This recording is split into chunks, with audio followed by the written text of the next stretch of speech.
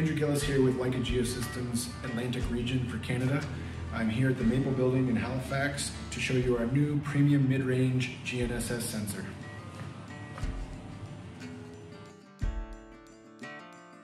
The GS05 is lightweight and compact and uses our award-winning calibration-free magnetically immune tilt technology.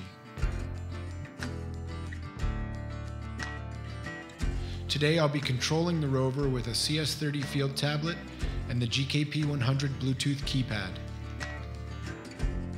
The GKP100 is a lightweight Bluetooth keypad. It resembles our CS20 controller keypad and it just slides into our holder plate, locks into place, and pairs with the CS30. I'm going to power these on and head outside to start the survey.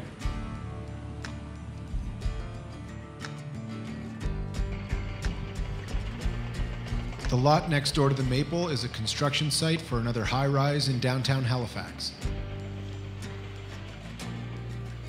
Today I'll be doing a Topo survey of the patio, replicating construction site conditions with tall buildings around, obstructing satellites, and creating a high multipath environment. Connected to GS sensor.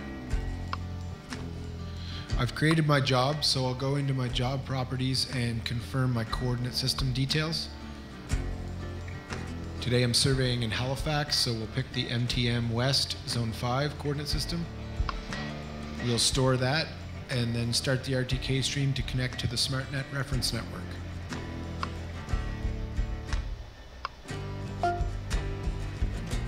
RTK initialized.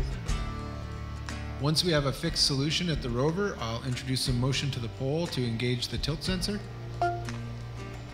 Tilt compensation started.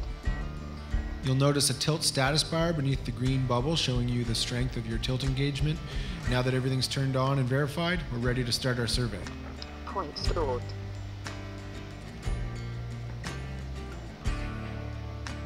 Point stored.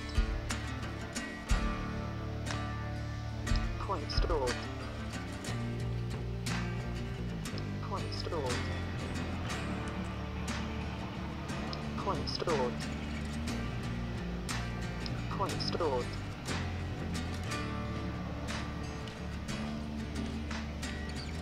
Point stored.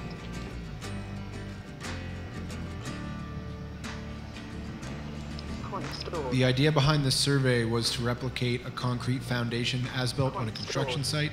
So I've taken a series of measurements that approximate those structures, as you can see in the Leica Captivate 3D viewer. Next, I'll import the raw data into Leica Infinity. We'll verify the coordinate system and turn on HxGn imagery. This is my reference station on the Leica building in Dartmouth, and down here in downtown Halifax is where we performed our survey. You can see the baselines from the reference station in blue. I'll go into my layer manager and turn those off to get them out of my way. Next, I'll zoom in on the site, where you can see all of the measurements from the GS05 on the Maple patio. I'll move to 3D, pan around, zoom in again, and turn off my imagery to get a closer look at the structures. RTK data link down. RTK initialization lost. Tilt compensation stopped.